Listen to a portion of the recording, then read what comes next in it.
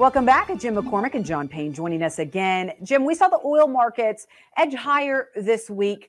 As you look at ethanol demand, as you look at some of these other impacts on the market, what are you watching? Which commodity do you think that it could really show its head in? Well, I think the one you got to watch the most for the commodities time is the oil market. It is working higher. A couple things driving it higher. Goldman Sachs said they're relatively positive with commodities as an investment in 2023, and I think that brought some money to our markets. But the other thing is just the reopening of China. After being locked down for several years for COVID, they've unlocked, and that's got people very optimistic of the demand for China for commodities. The one thing I want to point out, Tyne, though, if you look at it historically, our economy kind of lags China movement by about 4 quarters or roughly a year. So as China starts to reopening, I think you're seeing a lot of people get excited about it, but history says we're not really going to get that punch in demand and optimism for maybe up until this time a year from now. So something we need to watch, but oil is the canary in the coal mine for pretty much all the commodities. Well, John, cattle markets, we saw some impressive trade this week, some historic trade, as I know you're going to point out. But when you look at some of the positive movements, it seems like with inflation and some of those reports, do you think that just further fuels this cattle market? I think it fuels the beef prices, and the way I kind of look at cattle demand, it's like a tube of toothpaste, all right? And so the packer side, they tend to get it first. We've gotten a lot of that demand, as we talked about post-COVID, where margins for packing houses were like double what they had been, essentially record levels. That has now gone away. Packing margins have leveled out, and now it's in the feed sector, the crush sector. So if you're buying feeder cattle or buying feeder pigs, even feeding them $6 corn with $450 meal, profit margins are pretty good.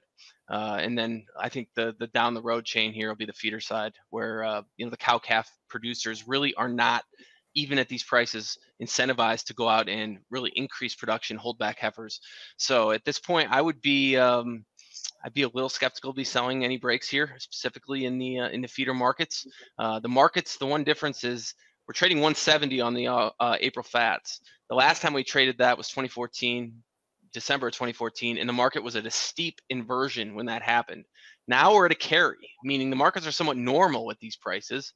We have supply in line. So I think you catch a supply chain problem somewhere. I think that's where feeder cattle can really go up and put a dent in those in the feedlots. So I'd be careful here to get too short on the feeder side.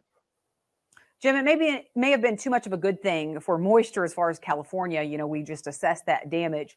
But as we look at the plains, we are seeing some storms pop up, some of those winter storms, some snow that hopefully will replenish some of that moisture. But is it enough that we will see that drastically change our herd size here, as we're hearing that more producers may even be thinking about more liquidation? Well, exactly. I think that's the problem right now. I think the biggest concern we've got for the demand for the beef market, Tyne, is everyone's bullish on the supply side of the situation. You look, we've been in a herd liquidation for 4 years now. My biggest concern is the demand. The reality is we're probably going to go into a recession. Credit card debt is racking up for the consumers. Interest rates for credit cards are now at all-time highs. And I think you just got to be a little bit leery that the demand may not be as optimistic as people think. And it's not just here in the United States, Tyne. It is pretty much around the world. The central banks around the world are all raising interest rates. It is slowing the economies around the world. And like I said, everyone's betting on China to bail us out. And I just don't think China's going to be able to do it as quick as the market's thinking. So our argument is whenever you have an opportunity to lay off some risk, don't be afraid to do it. Well, I know it's a little too early to get into this acreage debate, John, but as you look at the crop production reports and the impact that it had on cotton prices, do you think we are going to see a disappearance of cotton acres coming up in 2023? And where do you think those acres will move to? I think they'll go to milo and corn in the southern plains, and I think we'll in the Delta regions certainly go chase soybeans. The long run story here, I think when it comes to what the farmer is going to do is credit. Borrowing money is going to be it's going to be a story this year. We haven't had to talk about that for quite a while when it comes to actually putting in, putting the crop in the ground, which one's cheaper. You have near-term interest rates at very, very high levels. So it's going to squeeze a lot of the profitability for labor inputs. And then hopefully that output price would stay strong so that folks can recoup that. But I still stand in the camp that you're going to see corn acres probably 92 million, 93 million. Just in my history, producers like to plant corn. And, it's the hardest thing in the world right now to sell this inverted market. You know, you got new crop prices flirting with $6.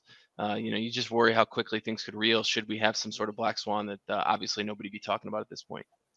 Yeah, definitely. John, thank you. Jim, thank you for joining us this weekend. We do need to take a quick break, and then we will introduce you to a Horizon Award winner that will be recognized next week during Top Producers Event.